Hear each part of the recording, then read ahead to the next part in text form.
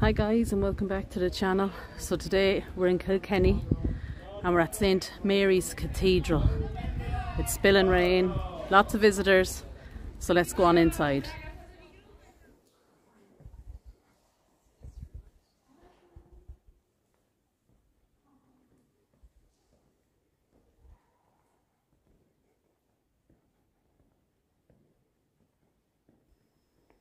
The construction of St Mary's Cathedral began after 1843 and continued through the famine years.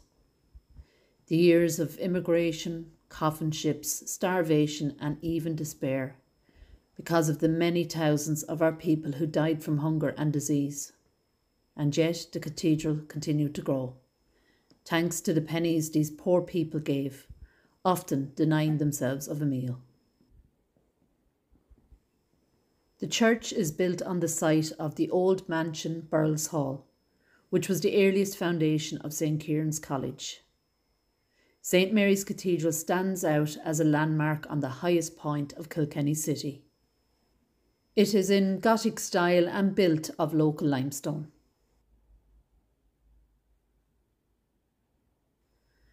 On the 18th of August 1843, the foundation stone was laid by Most Reverend Dr. Kinsella.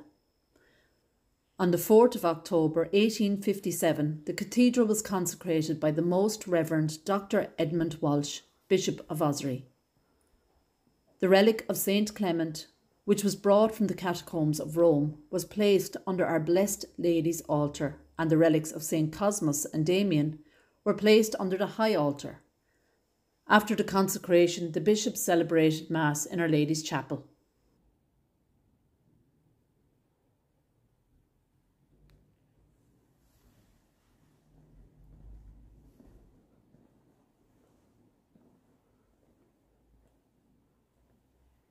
In 1977, the cathedral underwent many changes.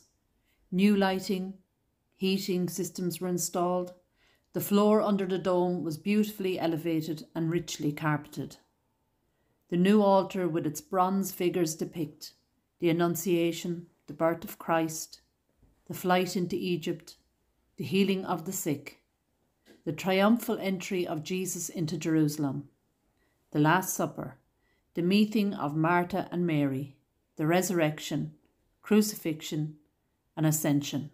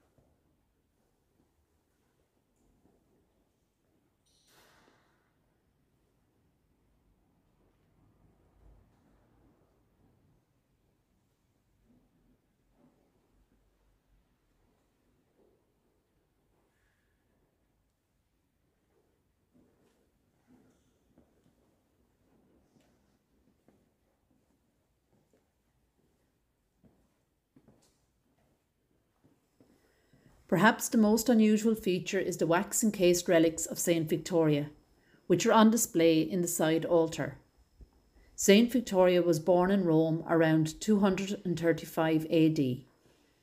She was promised to a rich young nobleman, Eugenius, but she refused to marry him or to sacrifice to idols. Eugenius became enraged, took her to a country villa and tried to starve her to death. During this time, St Victoria prayed for many and converted many by her prayers and suffering. St Victoria escaped and joined a group of Christians. While preparing for her first Holy Communion, the pagan king Constantine had a sword plunged into her heart. She was only 14.5 years old. This wax figure with a chalice that contains St Victoria's blood was bestowed to Bishop Dr. Kinsella in Rome by the Pope around 1845 as a gift to honour the consecration of St Mary's Cathedral. Another story goes that sisters Victoria and Anatolia were arranged for marriage to noble Roman non-Christians. The sisters refused to wed and devoted their lives to God. Their angry suitors had them tortured in hopes of breaking their fate. Refusing to worship idols, the sisters were executed.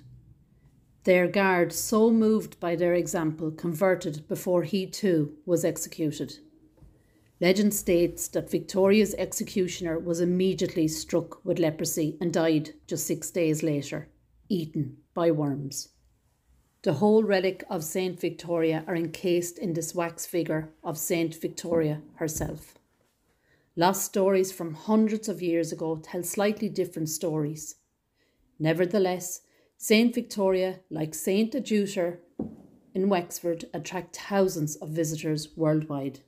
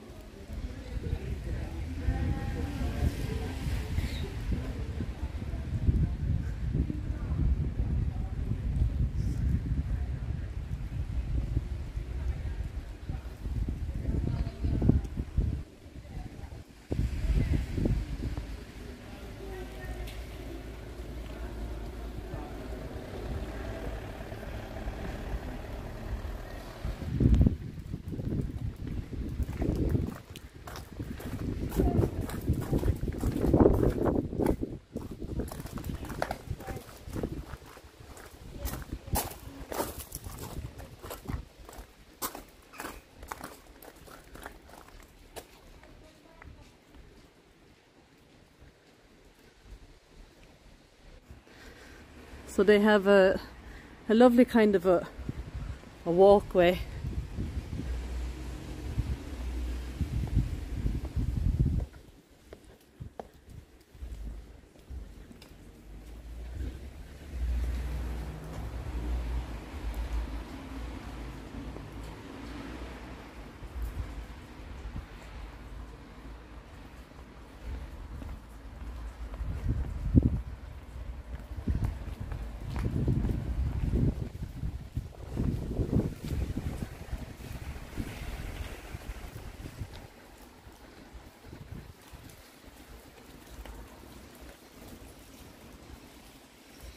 This is the back of St Mary's Cathedral.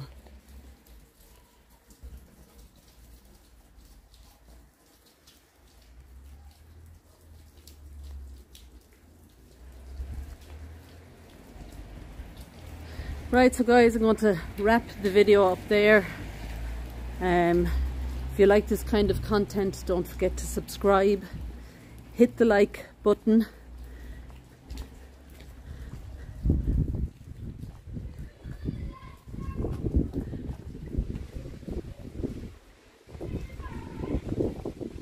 but for now guys, from a very wet Kilkenny, take care, God bless, and I'll talk to you all again soon.